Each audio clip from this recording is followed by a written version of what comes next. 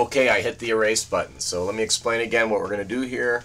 I'm going to not spend a lot of time teaching you how to use Excel in this class, or even for our guests from that renewable world. Congratulations on the $5,000, by the way. Can I go too? Anyway, you guys will have a great conference, those of you who are going down to Madison. And soils folk, I want you to be aware of the interfacing that we're going to see between renewable energy and civil engineering here. These things have to be maintained. They're actually going into physical plants, some of them in the ground. So that said, I'm going to go through real quickly my two things that I want you to know about Excel. You're learning lots of great class stuff in Excel class, and then Word class, and then an intermediate Excel, and maybe advanced Excel. I'm not certain they even take you out to the point where we start in engineering, which is in fact learning how to use a log and semi-log graph for soil gradation. So what I'm going to do here is I am going to also link you out to something out of TED.com to show you what data visualization really looks like, but I'm going to point out that usually when we do soil gradations, it is on a semi-log curve with in fact one of the axes being the particle size, that is the one that is on the log scale, and percent passing being the other one. So that said, I started my I'm going to insert a column here and give you so you can see it. It's diameter in millimeters, and this is going to be percent passing. Right, so I just kind of started what might be a 6-inch, remember the 25.4? 3-inch. I guess I'll go ahead and add a 1-inch. I'm going to insert, I'm going to add if we had a 1-inch sieve, so that's about 25 millimeters, 4.75, 2, 1. The rest of these I'm going to kind of make up based on the going by half. These are not the numbers. You need to get those off the sieves or off of a table. These are pretty standard, and you don't necessarily, when you're doing a gradation, need to get particular sieves.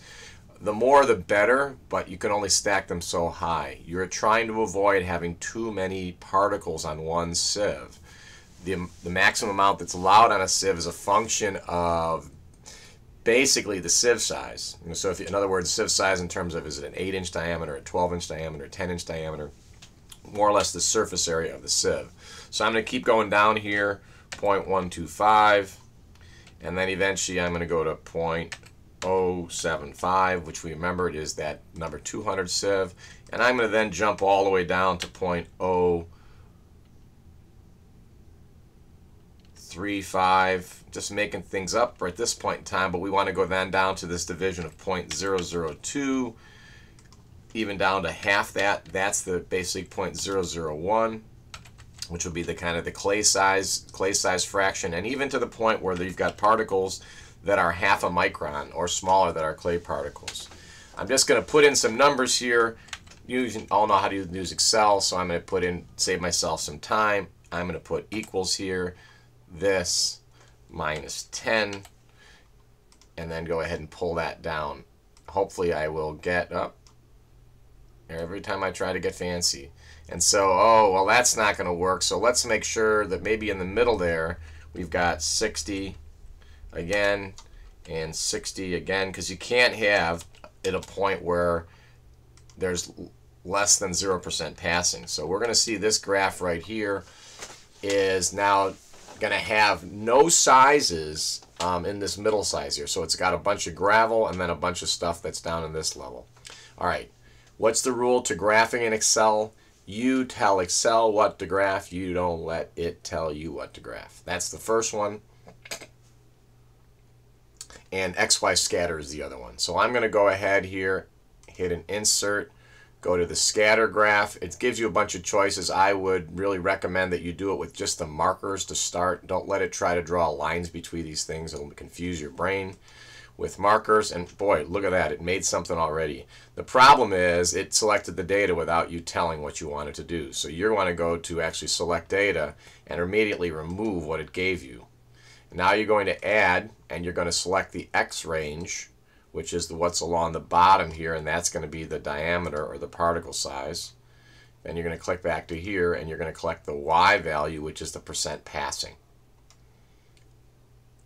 From there, you hit OK, and you're doing fine, but the reality is this is not given what you want. This is, just throwing some things together.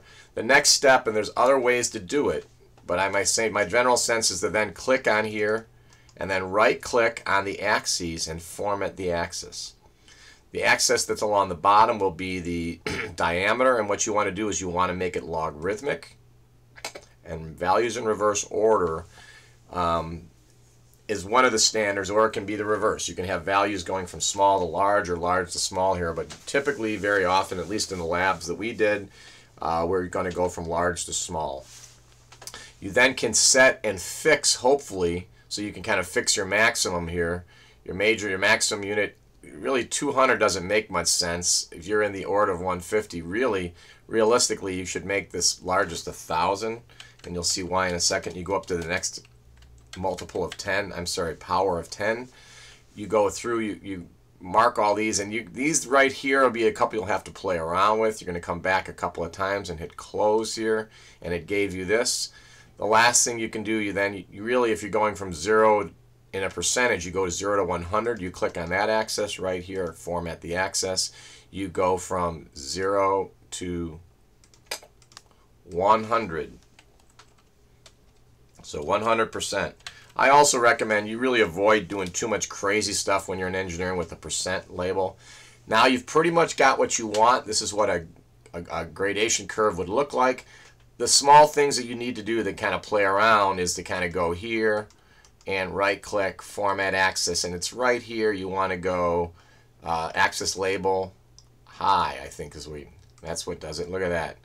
So there you got it. You're going to get your labels in there later. That is how to use Excel. Advanced, or basic entries. Here's what you do. You put your data in. You make sure you don't have any gobbledygook. You don't put your millimeters. You don't use your feet. You just have hard, raw data here, either real numbers or integers. You stack it up, and then you tell Excel what you want to graph, and you use the XY scatter. Once the program kind of does what it wants to do, you go in and format the axes.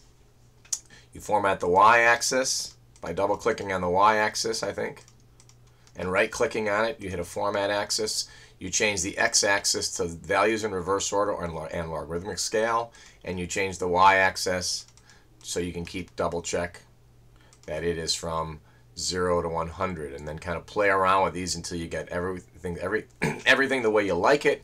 There you've got a graph. That's how to do a soil gradation, and from there you can see you can print it out, or you can do all kinds of other stuff to figure out things like what is the median particle size. That is the particle size at which 50% is finer. What is the effective size? That is the particle size at which 10% is finer. What is the coefficient of gradation, coefficient of uniformity, which comes from calculations of D60, the diameter which 60% is finer, and D60, D30, D20. These terms are the next step for those in the soils class of your kind of recognition of vocabulary. Here we kind of showed you Excel. Sure, I'll let you do this, as you should be using Excel as a tool. Believe it or not, those of us who have been shifted in this curriculum behind us, the ability to kind of run Excel has been added as technology is the word we use, has been added as an 8th grade competency at this point. So those of us who are beyond 8th grade, we missed it. And so learning how to use Excel, apply it as many different ways as you can, especially to graphics, to complement what you know in AutoCAD or Photoshop or SketchUp or Paint, is a big, big thing. So this is a great example of how to do that. We'll probably do it with all of you, and we'll take a look at some other logarithmic curves as well. You notice here, finally, this is a 1, 2, 3, 4, 5, 6, 7 cycle. And if you're going to start comparing soil to soil, you need to keep them on the same number of cycles so you can lay the sheets over them and start to recognize what a soil gradation curve looks like in terms of, is it gap graded, is it well graded, poorly graded, what is the median particle size, how will it perform in terms of permeability, how will it perform in terms of transferring energy. Now, a lot of this is just looking up in the book, what is this soil, but understanding of a soil gradation chart goes a lot beyond just soils. It goes into basic understanding of what a cumulative distribution curve looks like. See you later. Bye.